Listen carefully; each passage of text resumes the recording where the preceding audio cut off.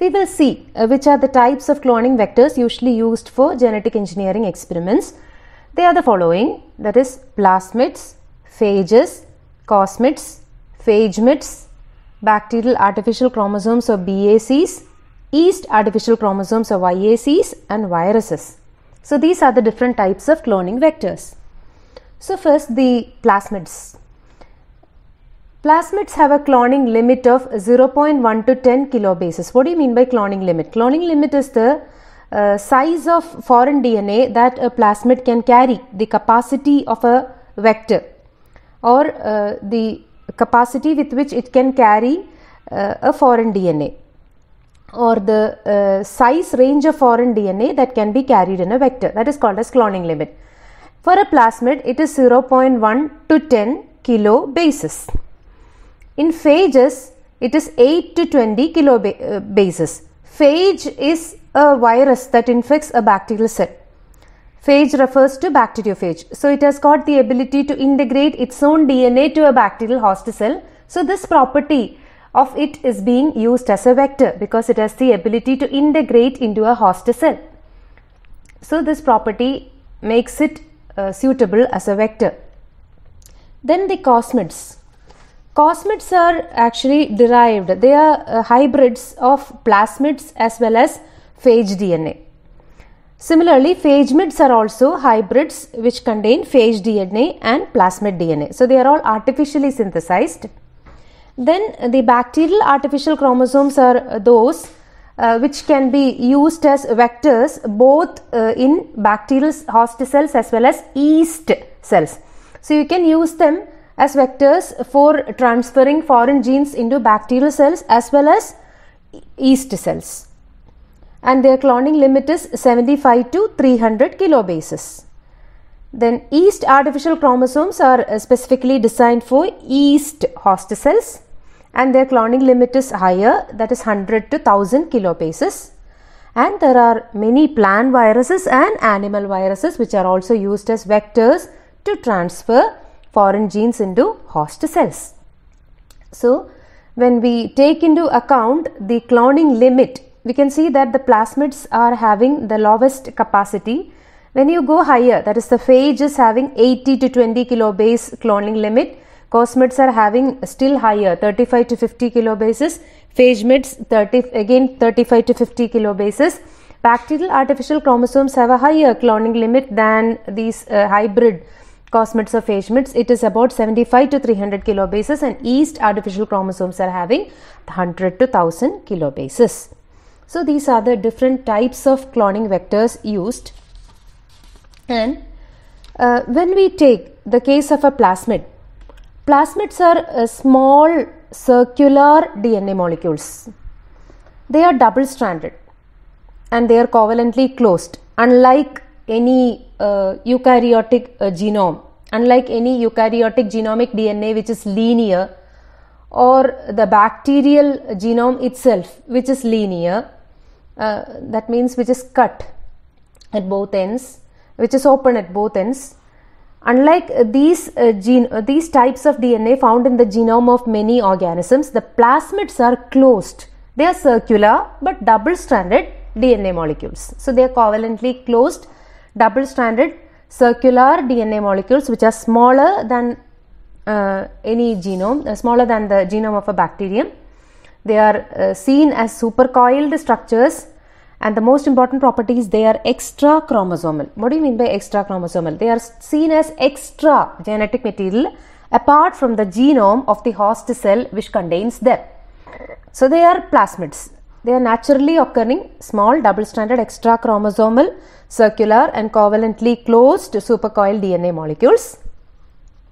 They have the ability to replicate autonomously inside the bacterial cell. So one of the properties of the vector is met here. That is, they are able to replicate themselves independent of the replication of the bacterial cell. So they are usually found in bacterial cells. They may not contain vital genes which will allow the bacteria for their growth or reproduction, but they carry genes which confer special properties to the bacterial cells, such as antibiotic resistance, nitrogen fixation, etc. So they give selective advantage for the cells which carry them. That is, when bacteria contain plasmids that carry genes for antibiotic resistance, even in the presence of that antibiotic in the medium, the bacterium will be able to grow. If there is no such plasmid, the bacterium will be killed in the presence of the antibiotic. So, such special properties are conferred to bacteria with the help of genes which are located in the plasmids. There are different types of plasmids. They may be single copy or multi-copy. Single copy means there will be only one copy of that plasmid inside the bacterial cell. Multi-copy means there may be 20 or 10 or even 1000 copies of a particular plasmid inside the same cell. And to be used as vectors, usually multi-copy plasmids are used, which can maintain higher copies of them inside the bacterial cell. The plasmids are common in prokaryotic cells like bacteria, but in certain cases they are found in yeast cells, that is Saccharomyces cerevisiae also contain plasmids. Otherwise, they are the signature DNA molecules which are present in prokaryotic cells. They benefit the survival of the organism. They give antibiotic resistance. They help nitrogen fixation. They will contain genes which code for virulence factors which give them the property of virulence. There are also genes in plasmids which help the transfer of that same plasmid to other cells during the process known as conjugation. Conjugation is a type of primitive gene exchange or DNA exchange in bacterial cells. It can be considered to be the primitive type of sexual reproduction. So that's a kind of genetic exchange, and usually plasmids are exchanged through this process, and the plasmids which are exchanged by this process are called as F plasmids. It's actually a transfer of a plasmid from one bacterial cell to the other, and the plasmids which are getting transferred are called as F plasmids because they contain certain genes which enable them to be transferred to other cells during conjugation. So these are some of the properties which are conferred by genes present in plasmids, but they are not of much importance when we use them as vectors. Only the property of antibiotic resistance will be important because they can be used as markers further.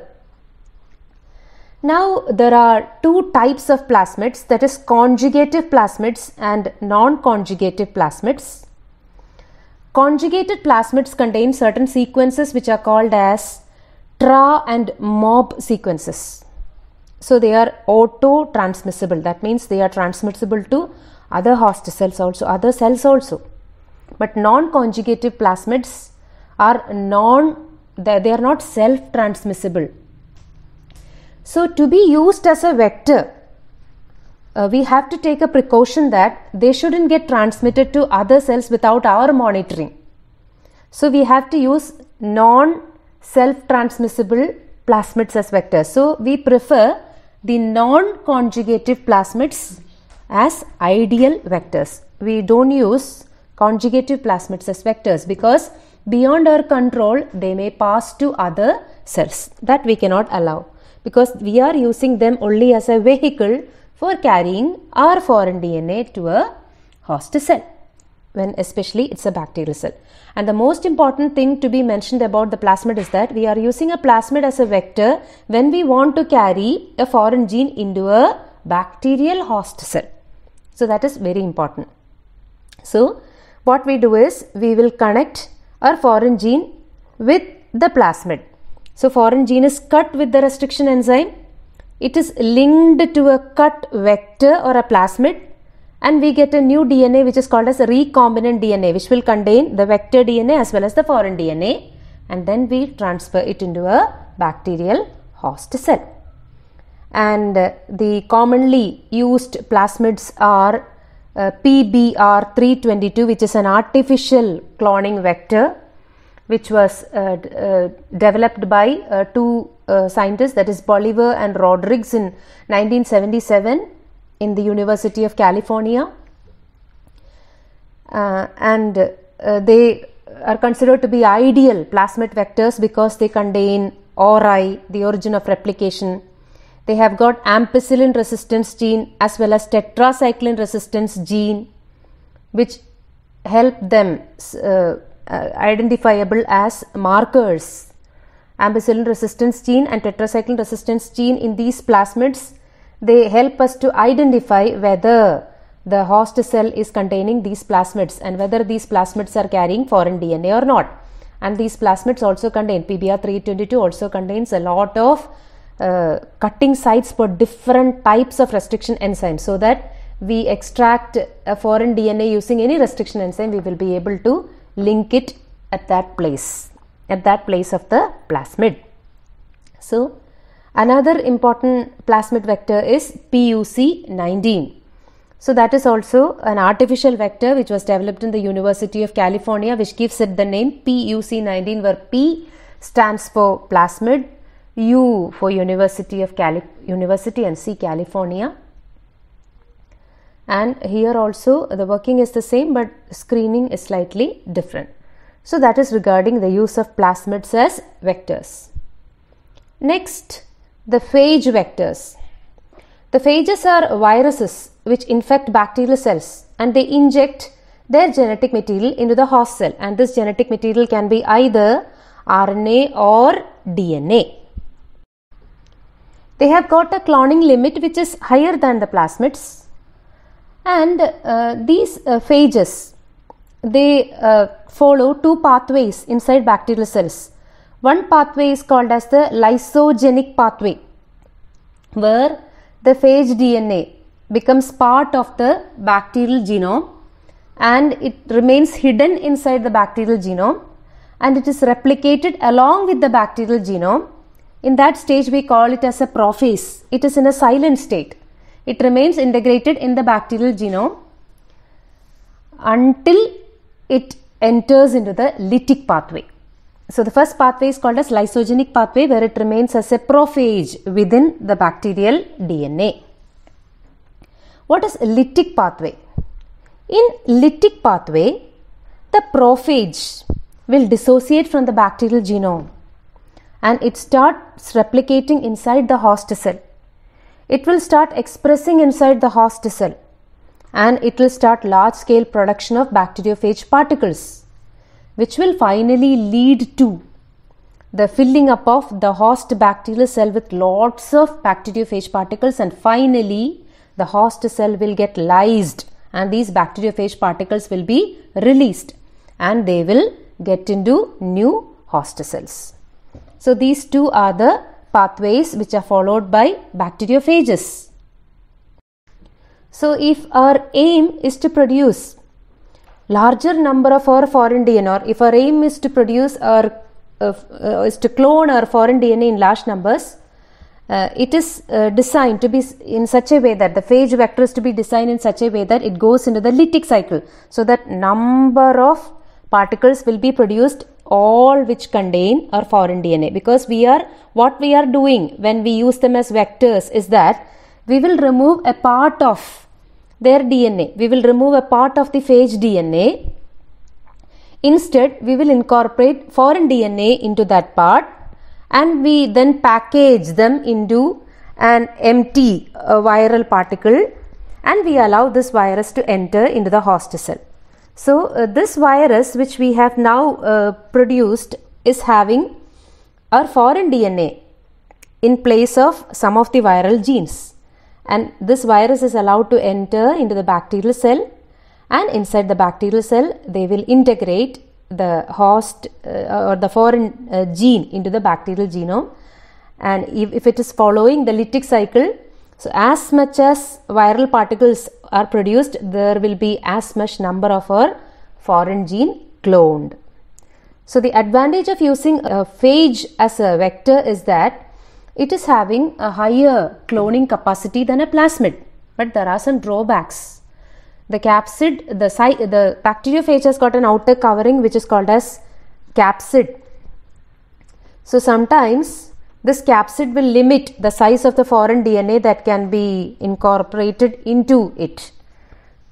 And sometimes if the foreign DNA is longer, the phages fail to function efficiently. So they are some of the drawbacks, but still they are used as vectors.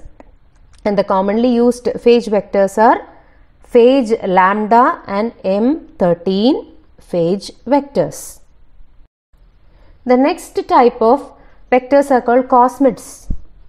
Cosmid is a hybrid vector which contains a plasmid sequence as well as a lambda phage sequence. That means we are linking the part of a plasmid with a part of phage vector. So lambda phage is the bacteriophage. So we are taking a part of lambda phage, linking it with the plasmid and designing a new artificial vector. That is what is called as a cosmid. So the DNA sequences are originally taken from the lambda phage, and they are first described by Collins and Horn in 1978. And the advantage is that they can carry larger sizes of DNA, that is around 37 to 52 kilobases of DNA, foreign DNA can be carried by them. So why do we make such hybrids? Because we want to exploit the properties of both the plasmid as well as phage. They can replicate like plasmids because they have got an ORI which is suitable for plasmid. They also have antibiotic resistance genes, that is also part of a plasmid. So they can be used as markers. So we will be able to recognize cells which did not take up the cosmid because they contain the antibiotic resistance gene. So after all the experiment, if the cells are not growing in, and if the cells are growing in antibiotic, that means that they contain the antibiotic resistance gene, they contain the vector, and we can make sure that the vector has entered into the host cell. So some of these properties of plasmids are used in a cosmid when we use it as a vector, that is their ability to replicate, and second is the presence of antibiotic resistance genes which help them used as markers, and they have also got restriction sites for cutting enzymes. And some of the genes of the lambda will be deleted, but a sequence will be retained which is called as the cos sequence. So cos sequence will allow the vector to be remained in the circular form inside the bacterial cell. So that is why we use it as a vector. That is why we use the cos sequences. So because of the presence of cos sequences, they can circularize when they are inside the bacterial cell.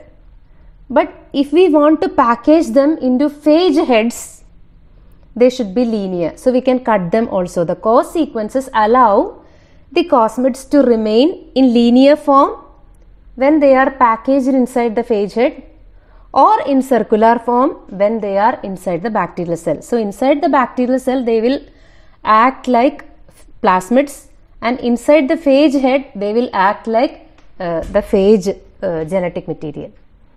So that makes them flexible vectors, versatile vectors. So they can be packaged, these vectors can be packaged inside the empty coats of phages, and they are allowed to enter into host cells by transduction. And once inside the host cell, the cos sequences, which are also called the cohesive ends, allow them to undergo circularization inside the bacterial cell. So advantages are, natural phage DNA will not have an antibiotic resistance gene, but this plasmid part is having antibiotic resistance gene, so it will act as the marker. Second is, it has got ORI of a plasmid, so because of this it can behave like a plasmid inside the host bacterial cell. Third one is cutting by restriction enzymes. The plasmid part helps cutting of the vector with the help of the commonly used restriction enzymes. So these are the advantages which the cosmid gets as a vector because of the plasmid part in it. Now what does the phage part allow? The most important attractive property of the phage part is that it will allow the foreign DNA to be inserted into the host cell through a natural process, that is transduction by the phage lambda infection machinery, because it will behave like a bacteriophage though it contains plasmid DNA. So we will just allow the bacteriophage to infect the bacterial cell. So easily this DNA will get into the bacterial cell. We need not require other procedures, other protocols to make the vector enter into the host cell. Usually it is not easy to make a plasmid enter into a host bacterial cell. But if it is in the form of a phage, the advantage is that it will by itself enter into the bacterial cell through its infection machinery. So the phage part allows the transduction of the vector by the lambda phage infection machinery. And when we design a cosmid, we will remove the genes for viral proteins. So there is no threat of production of a viral particle inside a host cell, and there will be no lysis of the host cells. So these are the advantages of using the cosmids as vectors. These phagemids are also hybrids of plasmids as well as the phage vectors. That means the phage DNA as well as plasmid DNA has been hybridized to form artificial vectors, which are called as phagemids. So they can have the replicative powers of both plasmids and phages, and they can replicate non-lytically, that means without killing the bacterial cell like a plasmid, or they can even behave like a phage by lysing of the bacterial cell. So in two ways they will be able to behave. So they behave as plasmids as well as phages or as prophages. So that is why we use the phagemids, and they have helped to overcome the size limitation problem of conventional phage vector systems.